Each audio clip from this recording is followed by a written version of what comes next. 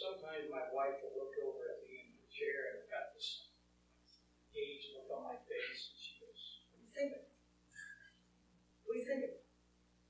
And so often that I'm just dwelling on what God has been showing me or having me question in my heart. And so many times I just get in this staring contest with the wall because I'm listening and trying to hear what God is speaking to me. Now, you know for sure I don't have it all figured out. Amen. Right? But I know that God isn't through with me yet. God has not said, "You're done, you're complete." Probably more than you, He takes me off that potter's wheel, throws it on the floor, and said, "Let's start over." Because we're all in the hands of the master potter, aren't we? So this morning I want to share with you for a short period of time, I don't know, maybe however long God has me up here. Psalms 139, we'll start with verse 7. Lord, bless your reading of your word today. Bless the reading of your word today. I pray, God, that it pierces our hearts with the Holy Spirit of revelation. We pray, Lord, that every time we open up your word, that we pray, Spirit of God, reveal to us, because you are the one that put it on minds of the men that wrote it. You gave instruction. The word is written by the pen of the Holy Spirit in men's hands. So we thank you for that this morning, Lord, in Jesus' name. Amen. Verse 7, where can I go from thy Spirit? Or where can I flee from your presence? If I ascend to heaven, you are there. If I make my bed in Sheol, behold, you are there. If I take the wings of the dawn, if I dwell in the remotest parts of the sea, even there your hand will lead me, and your right hand will lay hold of me. If I say, surely the darkness will overwhelm me, and the light around me will be night, even the darkness is not dark to you, and the night is as bright as the day. Darkness and light are alike to you. For you did form my inward parts. You did weave me in my mother's womb. Basically, you cannot hide from God. Wherever you want or wherever you think you can go to hide from God, you cannot do it. First of all, God is omnipresent. He's everywhere, isn't He? Everywhere. You cannot hide from God. You cannot get away from God. He is everywhere. There's been people that tried. Look at Genesis chapter 3. Now, we can't get confused with the omnipresence of God to the manifestation of the presence of God. And what do I mean by the manifestation? It means this. God is everywhere, correct? But sometimes He wants to show up and be intimate with you. Sometimes He manifests Himself in a way where you can see God, where you can hear God, where you can feel His presence. That's the manifestation of God.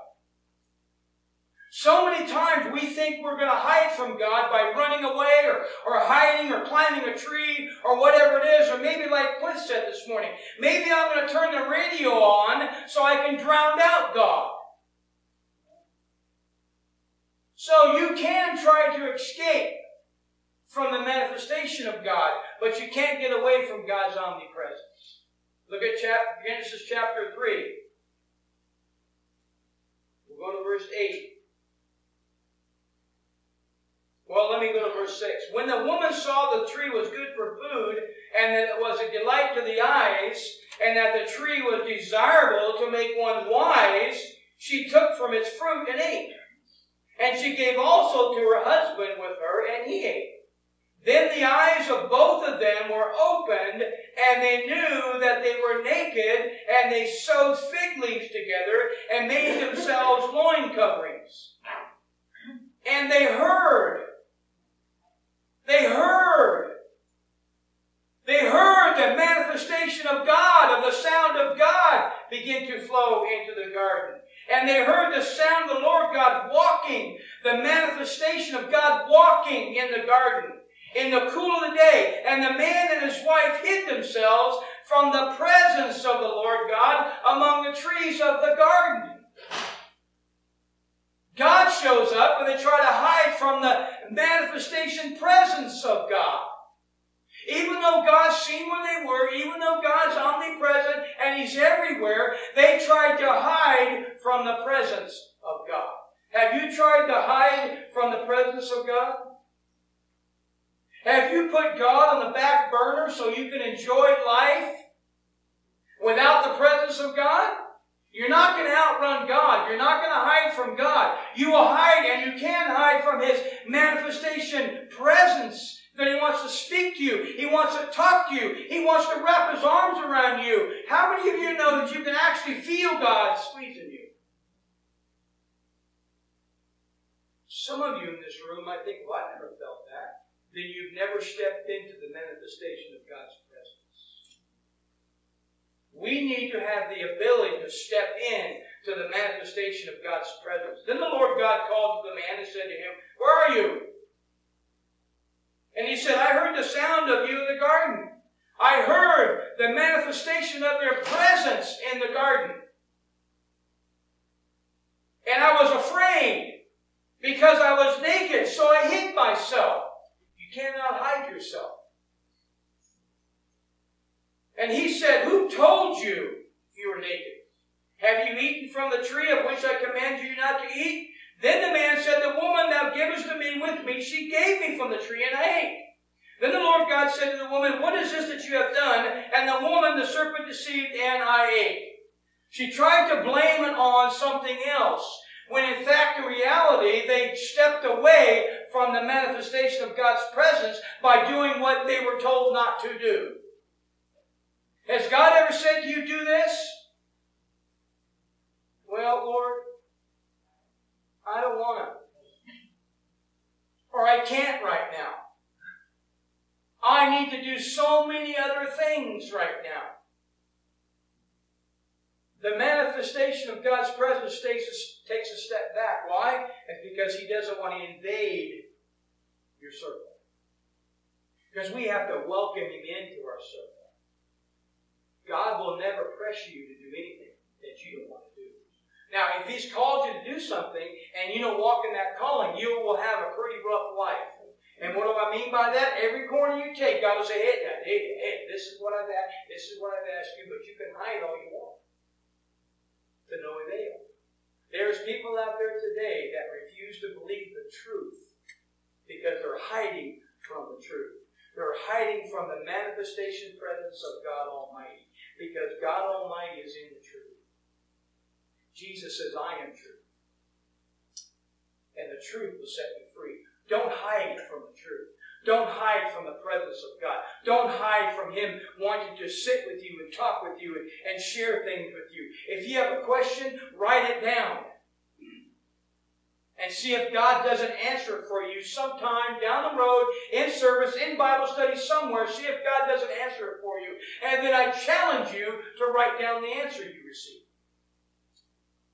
Because as you write down the answer you receive, you begin to ponder the question and the answer. Can you imagine if Adam and Eve would have thought, you know what, let's think about this a little bit. He knows we're naked. He knows we did wrong. So why are we trying to hide from His presence? Again, don't get the omnipresence confused with the manifestation presence of God.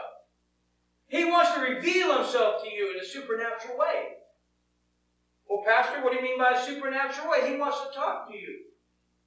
He wants to take up abode with you. He wants to come in and sup with you and you with Him. He wants to be a part of your life. Don't shun Him. Because you can't hide from Him. You can go in the deepest, darkest place and His light's still there. You cannot hide from God. Quit trying. Nothing is more important to God than His relationship to you. Shouldn't it be the same with us? Shouldn't the first thing in our hearts should be our relationship with God, no matter what's happening around us? No matter what the enemy throws in front of us. Do you really need to do that today?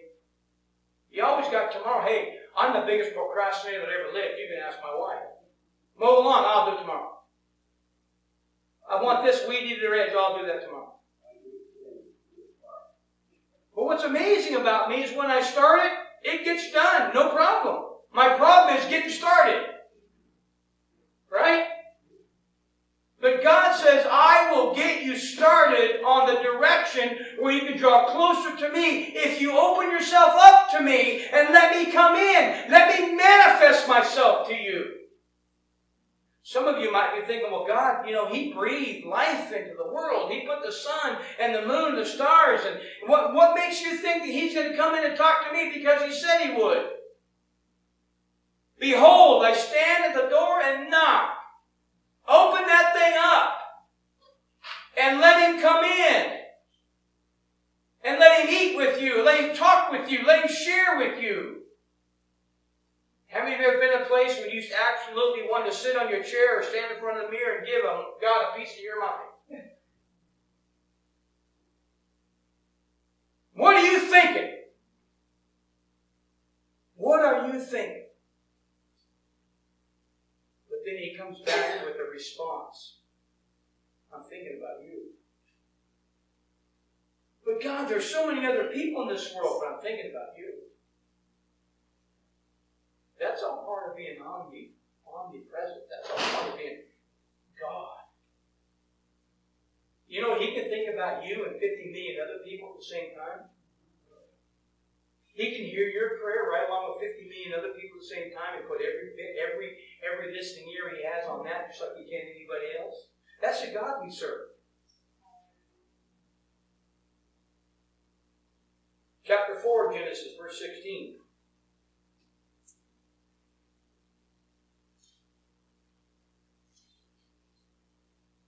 Verse 14. Behold, thou hast driven me this day from the face of the ground, and from thy face I shall be hidden. And I shall be a vagrant and a wanderer on the earth, and it will come about that whoever finds me will kill me. So the Lord said to him, therefore, whoever kills Cain, vengeance will be taken on him sevenfold. And the Lord appointed a sign for Cain, lest anyone finding him should slay him. Then Cain went out from the presence of the Lord and settled in the land of Nod, east of Eden. Cain left the presence of the Lord because of what he had done. Now, I'm not saying this for factually, but I wonder what would happen if Cain got on his knees and said, God, forgive me. Forgive me. I did something very stupid. Forgive me. I wonder what would have happened. But you see how God has everything planned out? Because if that would have happened, Seth wouldn't have came along. And Seth, the one the Bible said that they began to worship the Lord. So you cannot hide from God. Cain was hiding from God when he was offering his sacrifice.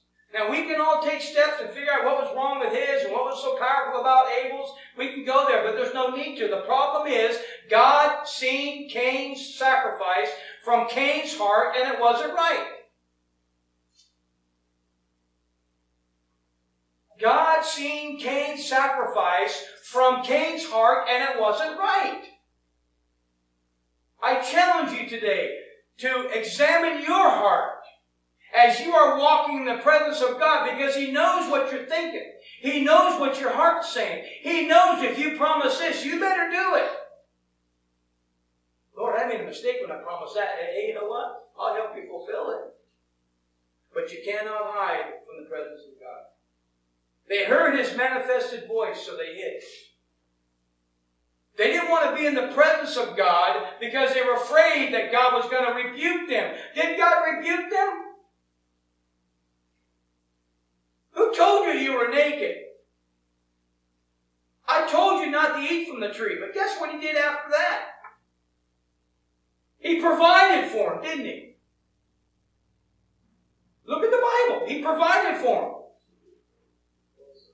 Put clothes on them. The very first animal sacrifice. The very first blood sacrifice. The animal blood sacrifice was for Cain. Or was for Adam and Eve.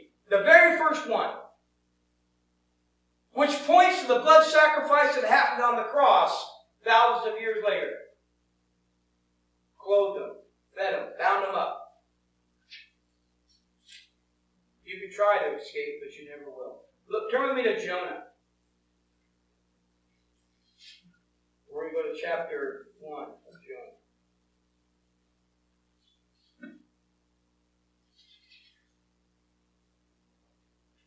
We all know Jonah's story, or we think we do. Jonah was a disobedient dude. Jonah was complaining to God because God wanted Jonah to go to Nineveh to preach the gospel. Of course, back then it wasn't called the gospel, it was called preach the kingdom. Look at Jonah's response, verse 3. But Jonah rose up to flee to Tarshish from the presence of the Lord. Jonah tried to flee the manifested presence of the Lord, but couldn't get away. So he went down to Joppa, found a ship which was going to Tarshish, paid the fare, and went down into it to go with them to Tarshish from the presence of the Lord. So we have Adam and Eve trying to hide from the presence. We have Cain trying to hide from the presence. And if you look in the Bible, you'll see lots of people trying to hide from the presence. David said, "Do not take your spirit from me." Psalms, another part of the Psalms even tells us that we cannot hide from God because He's everywhere. Do not take your presence from me. Examine my heart. How many of us in this room today are prepared to say, God, examine my heart? Except that part. Don't examine that part because you might throw a lightning bolt my way. But you know his response is? As we say, don't examine our total heart, he said, I've already examined your heart. My son went to the cross for it. So as he examines your heart and you open more and more up to it, more and more to the presence of the Lord stepping in and taking over the void in your heart, then you will always walk in that presence. I used to talk to Cliff on the phone all the time when he was working. And he would always call me and talk to me about different things. And he's saying, well, I can drive to work. I can go from job to job. I can be on the job site, do my job, and still be in His presence. And still talk to Him. And still pray with Him. And still be in His service. And still come under the Spirit. And still do my job. How is that possible? Because God is on the scene. You can be in God's presence and still maintain whatever it is you're supposed to be doing. But the secret is this, folks. Desire to be in God's presence. Desire to be in God's presence. Don't forsake the gathering of yourselves together unless you want to be in the presence of God. I'm not saying that you can't be in His presence outside of this walls, but what I'm saying is this. When you come together, there's a bunch of people walking in His presence. Amen? Things happen when you're walking in the manifestation presence of God. Things happen. The Holy Spirit comes and gives you gifts. Gives you the strength. Gives you the ability through Him. Not through you, but through Him to do what He's called you to do. I remember when you read the Bible too, when Peter walked into the temple, getting ready to go to the temple and do his thing. Beggar outside the temple. You can't do this without the presence of God. You can't walk up to the beggar and say, hey, I don't have any money, and I don't have any gold, but what I do have, I'm going to give you. Get up and walk. You can't do that without the presence of the living God dwelling in you. You can't do that without walking in the manifestation of a Holy Spirit, God that dwells in you. You cannot do that unless God is walking with you through garden, through garden, through garden, through garden, through Nineveh, through Nineveh, through Nineveh. Any place that God's called you to, He will be there with you. And what's amazing to me is He shows up before you even get there a lot of times. I've had people tell me over and over again, there's something, when I walk in them doors, there's something takes place. Something happens when I walk in them doors. Something transforms me when I walk in them doors. Why? It's because the Holy Spirit's come in with people. Well, I've heard this. Well, I can't wait to get there because I'll meet the Spirit. But guess what? If you don't bring Him, He ain't coming. And what I mean by that is this. If you're not dwelling in His manifestation presence by the Holy Spirit, no matter where you go, He's right there with you. You can't walk into the door and say, okay, bring it on. No, He's already there with you. When you walk in, you feel His presence, it's because everybody else is dwelling in His presence. And then something kind of gives you a giddy up. And what that is you know what? I'm walking in the Spirit. Isn't that what Paul told us to do? Walk in the Spirit, not in the flesh. Your flesh would tell you it's not possible to walk in the Spirit. Your flesh would tell you every day, well, how can I sit in God's presence when He's done so much? Because that's what He wants to do. That's what He wants to do. He wants to love on you. He wants to hug you. He wants to wrap His arms around you. He wants to feel you drawing into Him. I was praying for a man the other day on the phone who had an important meeting. I said, let me tell you what. I'm going to pray that God's presence is with you as you go and He shows up before you get there. Well, what do you mean by that, Pastor? I said, I'll tell you what I mean. As you walk with the Holy Spirit, as He's in you and you're walking in His presence, as you show up to the meeting, He will be there to institute and to go on whatever it is because you brought Him. Don't be confused by what I said, but I'm going to pray that He's there when you get there. You're going to bring Him in, and as you dwell in your mind, when I go, He's going to be there. It automatically tells you, you know what? When I get there, He's going to be there. Why? Because you're bringing Him. This gentleman had an important meeting he had to go to, so I'm going to pray that you walk in the Spirit when you get in there. And he says, what does that mean? And I began to explain to him the presence of the Spirit. I began to explain to him about how the Holy Spirit moves in and takes up residence in you, and He walks with you everywhere you go. This happened to be the same individual I talked to at the Sportsman's Warehouse that day. Called me with some questions. I gave him the answers to his questions. My prayer is that he accepts them and walks in them because not everybody does. People call up all the time wanting to know this. Okay, I'm going to explain to you what I'm going to tell you. It's up to you to walk in it. Amen? Sometimes all we want to do is send all kinds of things to all kinds of people and do this and do this and do that. The problem is they reject God because they don't understand God. Because they've been lost in religion. Amen? What we have to do is let people go and let God deal with them. Amen? That's hard to do, isn't it? Well, I want this person to be there. He will be there if you pray and seek God and walk in His manifestation presence because He will do what He said He would do. Now, in the last days, there's going to be such a thing called apostasy. I really believe in my heart, I could be dead wrong, but I really believe in my heart that if you're a faith walker and you're walking in the righteousness of God and you're walking in the presence, the manifestation presence of God, you can't be apostate. You can't turn your back on God. If you're walking in that freedom, if you're already walking there, it's awful hard to say, God, I don't know who you are, and leave. It's hard. So you have to examine your walk. Did I really know Jesus? Did I really give myself over to Jesus? Did I really ask Him to take over my life? Because there's so much that I want to hold on to.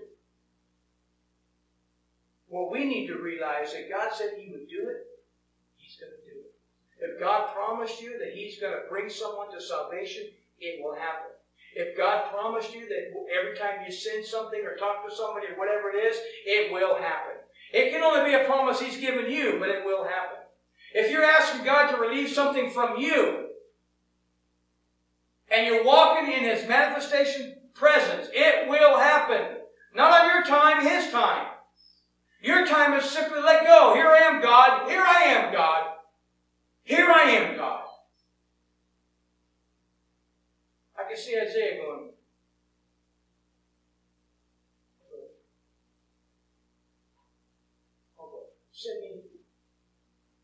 Send me, I'll go. And that's what God does. Who am I going to send?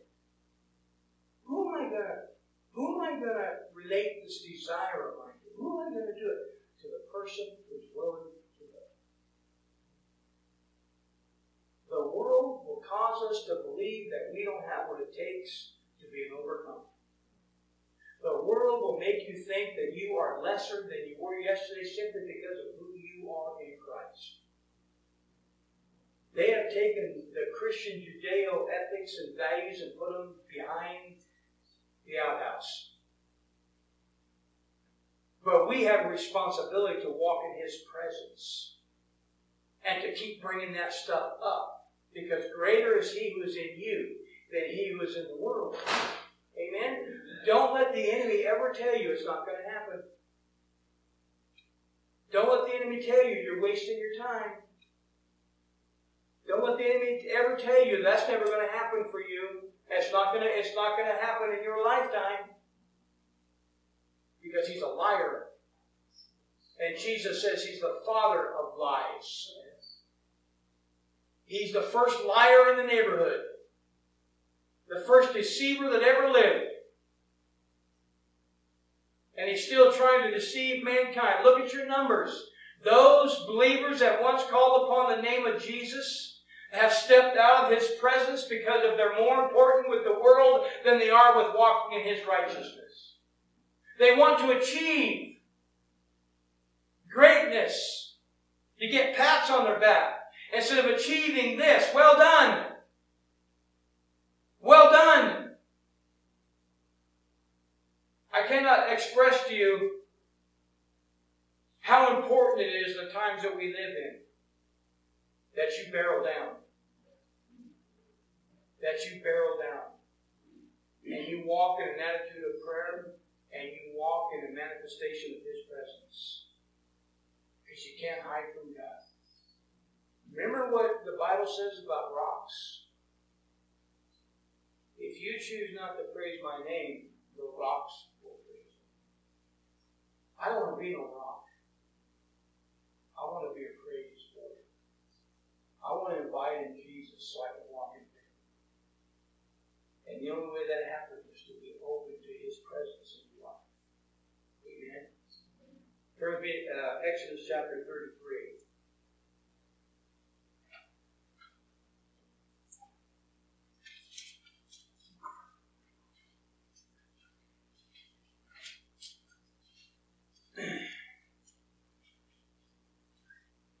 Can you imagine being Moses?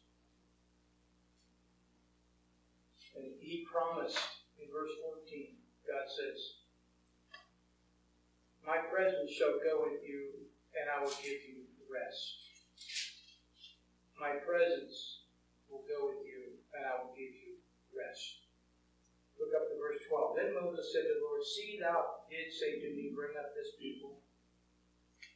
But you yourself have not let me know who you will send with me. Moreover, you have said, I have known you by name, and you have also found favor in my sight. Can you imagine hearing that from God? You have found favor in my sight. The manifestation presence of God told Moses, you have found favor in my sight.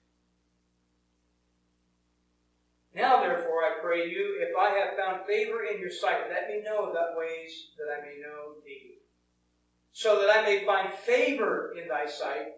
Consider, too, that this nation is thy people. And then God said, my presence will go with you, and I will give you rest. Verse 15, Moses said this, if thy presence does not go with us, do not lead us from this spot. God, if you're not going to go with us, don't leave us here. We're not going to move from here. Remember the Exodus story? The pillar of fire and the clouds? Remember that? God promised to be with them. Every time they moved, God went before them. Every time they undid the tents and started moving down the road, God went before them. When they went to the temple to pray, the cloud, the glory cloud, the Shekinah glory came down And God was with them. He's the same with you today. God is with you today, the same as He was with Jonah, the same as He was with Moses, the same as He was with Joshua, the same as He was with Caleb, the same as He was with Jacob. God is with you. Pastor, that's Old Testament stuff. It doesn't matter. The Word's the Word. Jesus says, I'm going to send you the Comforter. I'm going to send you someone who will bring you up, someone that will reveal to you the deeper things of the Word. Who is that? That's the Holy Spirit. Jesus says, if I don't go, He can't come. He comes now and He resides with you. His presence is in you. God's manifested presence dwells in you, people of God.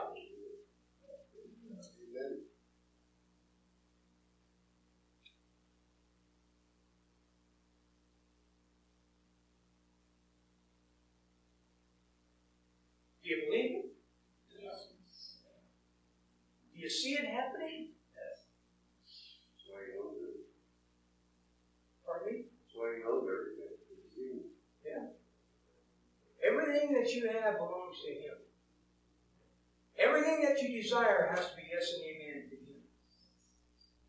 But the biggest thing you have to realize when you walk with Him is you cannot walk out from His manifested presence unless you choose to.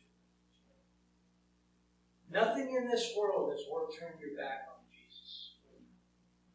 No amount of money, no relationship, nothing that was promised to you as a child is worth turning your back on Jesus. Christianity in this country is on a downside. Christianity in this country is on a spot where 50 years ago you would have never imagined. In 1967, when they took Pledge of Allegiance out, the Ten Commandments out of the schools, and in order to free speech and all that stuff, it began its decline. In the 70s, when they made abortion legal, it began to continue its decline. Now, if a woman has an aborted child and that child lives with the umbilical cord still connected, they can lay that child on the sideboard until she decides to have it or not. If she says no, they cut the cord, wheel it off, and it dies. Oh, Pastor, that ain't real. Yeah, it is. Abortion's a real thing. Why? Because God has been put on the back burner. If you think about what's going on today with cities lighting things up to represent something that is unscriptural because they say they can, we are on a downslide. But aren't you glad that He who dwells in you can maintain a strength in you, that you can turn your face from that stuff, get on your knees and say, Lord, this has to stop. You know the only way it's going to stop is through the prayers of the righteous people, sharing the gospel with those who don't know. I wrote something down here this morning. I'm going to read it to you. Because so many times, the person that's walking in the presence of God has something to say to an individual. Sometimes it's said wrong. Sometimes it's said completely out of context. Remember, the person who loves you the most isn't the one who tells you what you want to hear.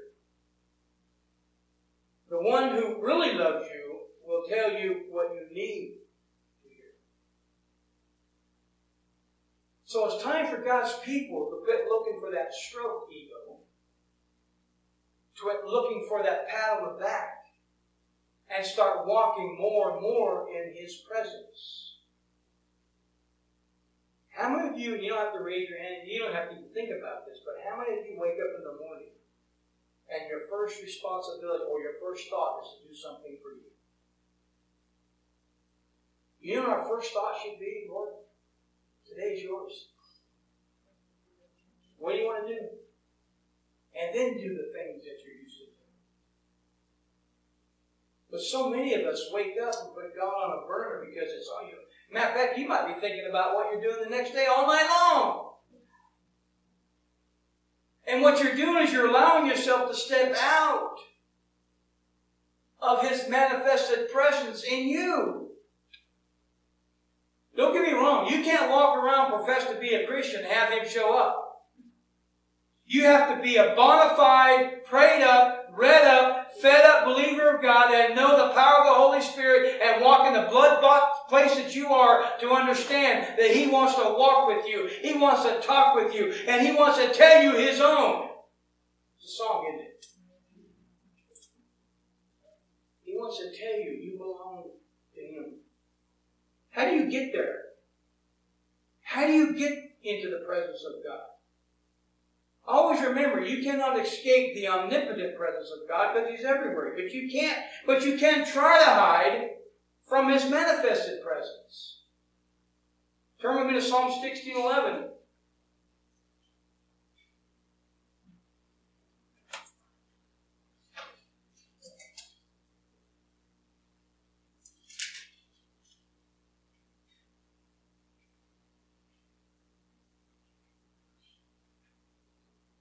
Thou wilt make known to me the path of life. In Thy presence is fullness of joy.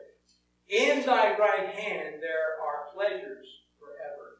In the presence of God, in the manifested presence of God, there is fullness of joy. He has promised you pleasures forever. Not worldly pleasures, but pleasures with Him forever. That's His promise. Worship. Worship is the way we come into the presence of the Lord. Worship is the way that we come into the presence of the Lord. Worship is the way that we come into the presence of the Lord. Worship is the way that we come into the presence of the Lord. Not like this. Not like this. Not like this. But worship. When you're alone, when you're with people, when you're locked in a jail cell and you begin to worship and the chains fall off and the gates fly open and you walk out in freedom, that's how you come in the presence of God. He's standing there waiting for you to call upon Him, waiting for you to worship Him, waiting for you to give Him glory so He can say, well done.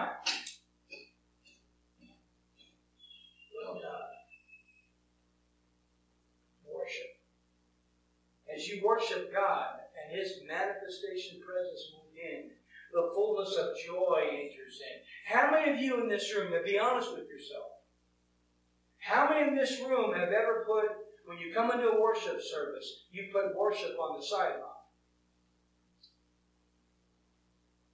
And what do I mean by that? This is what I mean by that. Is worship so important to you to give God glory that you look up toward heaven and you actually say, Lord, I'm here for you? He said, man, I got to mow the lawn today. I got a cow I got to milk. I got that dog. My dog just had litter. That's what I mean. And it happens Sunday after Sunday after Sunday. There's always something that the devil tries to put over you so you don't enter into a time of worship. Let me tell you what freedom is. Freedom to worship God is to stand before Him unhindered, raising your hands up and shouting at the loud top of your voice. Nobody in here is going to reprimand you for speaking out worship. Nobody in this room is going to reprimand you or look bad at you for not worshiping God in all of His glory that He is in His manifested presence in you. What would you do someday if you're sitting on a curb somewhere and God says, worship me? Right now? Yeah, right now. Worship me. Give me the glory that I deserve. Right now, Lord? And I'm not saying He would never do it. But what I'm saying is this: if He does it, are you prepared to do it? When you walk into a worship service, are you there to worship? Or are you there to see everybody else? For me, if I came to a worship service and I was the only fool down there, the only one in the whole building, nobody else, just me, I would worship God with every fiber of my being. Why? Because that's what we're called to do. Cliff mentioned worshiping in his truck. I've heard other members of this body saying, I worship thirst, I worship this, I worship this, I worship this. Sometimes when you're involved in a heavy part of your job, you worship God, but it's kind of like, Lord, I wish this would go. I wish this would go. Would you make me go faster? Right? But when you worship and the manifested presence of God shows up at your job site, whether you're baking, cooking, or whatever, digging a ditch or whatever it is, there's just something about that time. There's just something about the opportunity you have to be in front of God and give Him everything that you have. It's all about giving everything up because He gave it up. I was at my favorite store the other day, which I don't go in. My wife goes in, the dollar store. The dollar store. And I was sitting there, and this young person, I don't know how old he was, but he was a young person. And he was walking in front of, down the sidewalk, and he had carts and boxes and all kinds of stuff. He was trying to get to his next place of sleeping. And I put my head down on my little pickup. I said, Lord, if there's any way I can bless this young man, would you let me do that? And wherever he's going, would you be at the other end to receive from you? And I got out of my pickup and I walked up to him and I looked at him and I said, brother, I don't know your name, but I'll tell you one thing for sure. Jesus loved you and He died for you. This is going to seem kind of weird to some of you, but I turned around, walked in my truck, and when I turned around, he was gone. What do you think that was? He was gone. And pulling all that stuff, he should have been 15 feet from where I was. He was gone. You know what the Lord was telling me? Sometimes when you're ministering to people that you have no idea are even there. Angels. Isn't that what the Bible says? Angels unaware? So when God prompts you to do something, do it. Because if you happen to be worshiping or you happen to be talking to an angel, guess how many attaboys you get now? Yeah. Right? Because what you're proving to God is, you know what, God, doesn't matter what He looks like, what He smells like, what He's doing. I'm going to talk to Him. Even if it's just Jesus loves you. So I encourage you today to keep the manifestation of His presence alive in your life. By worshiping, by praying, by reading, by asking God, what is it you want for me to do today? And if deadlines are a dire enemy to you, which they are to my wife, put your deadlines in Him. Amen? Open your heart. Open your heart to the manifestation and presence of God. True worship. Heartfelt worship. Holy Spirit-led worship will bring you into the light of His manifested presence. Amen? Amen? Father, thank you for this time we've had together, Lord. We thank you for your word. We thank you for your promises that are yes and amen in all that you ask us to do. Father, I know that sometimes when we hear stuff, it has a tendency to tingle. Sometimes it has a downright hurtful. But Father, we know you love us so much that you give us the truth. You love us too much to keep us and leave us where we are. You love us too much to keep us there. You want us to bring us into a right relationship with you. And we cannot escape your manifestation presence. Because in that, we feel you, we see you, we hear you. So Father, help us to be worship-filled people. Help us to be glorifying God people. Help us to always worship the Son who died for us, and the Father who gave us life, and the Holy Spirit who brings us power. So this morning, Lord, I pray that you would go with us, and you would talk to us, and you would speak to us. And more than that, Lord, I pray that we become open to receive from you. In Jesus' name. And all God's people said, amen. Praise you, Lord.